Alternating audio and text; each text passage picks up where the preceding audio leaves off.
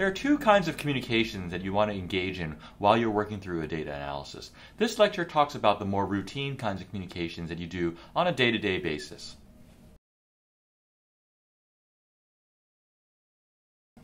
Communication is fundamental to good data analysis.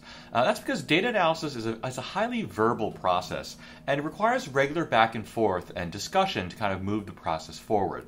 And in this kind of setting, both informal and formal communications are very important. And you want to be able to coordinate communication between team members or with yourself to make sure that the process is constantly moving forward. So in this lecture, I'll talk more about the kind of routine communications and the purposes of those routine communications as the data analysis project moves forward.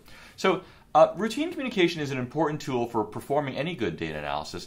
And it's important to realize that communication is both a tool and a product of data analysis. So ultimately, when you complete a data analysis project, you're going to want to communicate your findings and your results to an audience. And so that's kind of communication as a product. But as you go through the whole process, you want there to be constant communication and dialogue so that you can assess findings and challenge them constantly to make sure that you get the best results that you can. So any good data analyst is going to be engaged in kind of regular informal communication multiple times through the data analysis process. But they're also going to keep in mind the way in which the kind of ultimate results can be communicated to a wider audience, and to kind of think about what's the best way to do that. And so it's important to ensure that the people in the team, in the data science team or the analysts, stay on task with these kind of two basic communication goals. So the basic purpose of a routine communication is to gather information, okay? And you gathered information by kind of communicating your results and by kind of taking in the responses from your audience, okay? And hopefully that will inform the next steps of your data analysis. And so the form that a routine communication takes, depends on the goal or what kind of information needs to be collected. So, for example, you might need an answer to a very focused and technical question.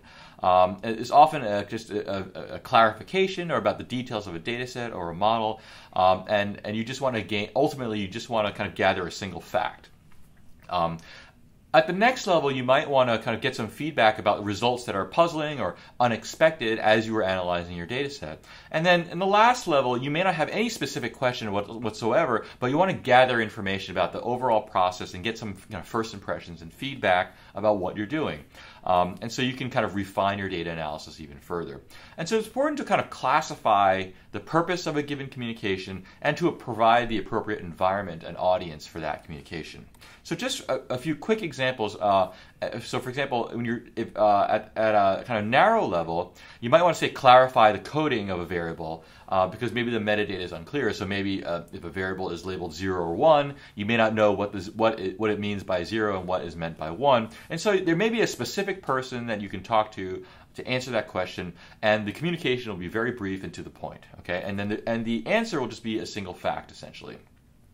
At the next level, you might be doing exploratory data analysis, and you're looking at the data, and you see something that's really unexpected. Okay, remember, so as part of the EDA process, you always set your expectations for what the data should look like, and then when you look at the data, or you make a plot or a table, and it doesn't look like what you expected, and you can't quite explain it, you may need to kind of communicate that to a person or a group of people in order to get some feedback or answers about that. And so this might take the form of an informal meeting with a few people to present some preliminary tables or figures, and you may need to show the data in terms of visualizations. At the highest level, you may have reached a major milestone, or maybe you've kind of finally developed a primary model, and you want to get some feedback on kind of what you've done so far.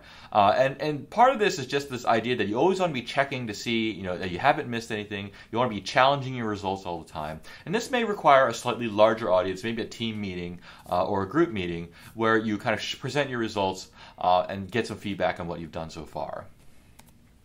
So there are a couple of just core concepts that are important for any type of routine communication that you want to think about. So the first, of course, is the audience. To the extent that you might be able to control the audience that you present to, you want to make sure that you have the right people or the right person so that you can get the most efficient answers to your question. So it's important to know your audience and make sure you got the right people in the room to kind of get the right feedback. The next thing to think about is the content. Okay, so it's important to be prepared so that you can be focused and concise about what you're trying to say and what you're trying to communicate. But also it's important to kind of provide sufficient information so that the audience can understand kind of where you're coming from and where you're going. And so, especially if you have an interdisciplinary type of audience, you want to make sure that everyone's on the same page at the very beginning.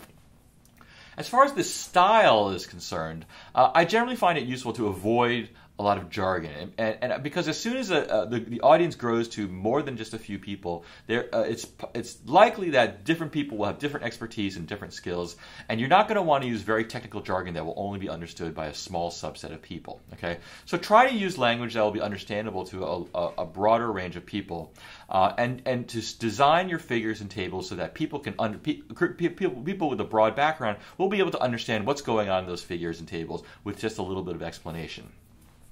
And finally, it's just your attitude when it comes to communication. And it's important to have an open and collaborative attitude so the audience is fully engaged and giving you feedback and helping you out with your analysis. The point is not to really to think about yourself as defending the analysis, but rather to kind of work to get their input so that you can do your best work. So this is a basic sketch of kind of routine communication as you're going through the data analysis process. This may be something that you kind of do without much thinking, but actually it's a very important part of the data analysis process, and it's important that the communication works between team members, between kind of managers and team members, and that it's a continuous process to kind of get feedback and improve the quality of data analysis.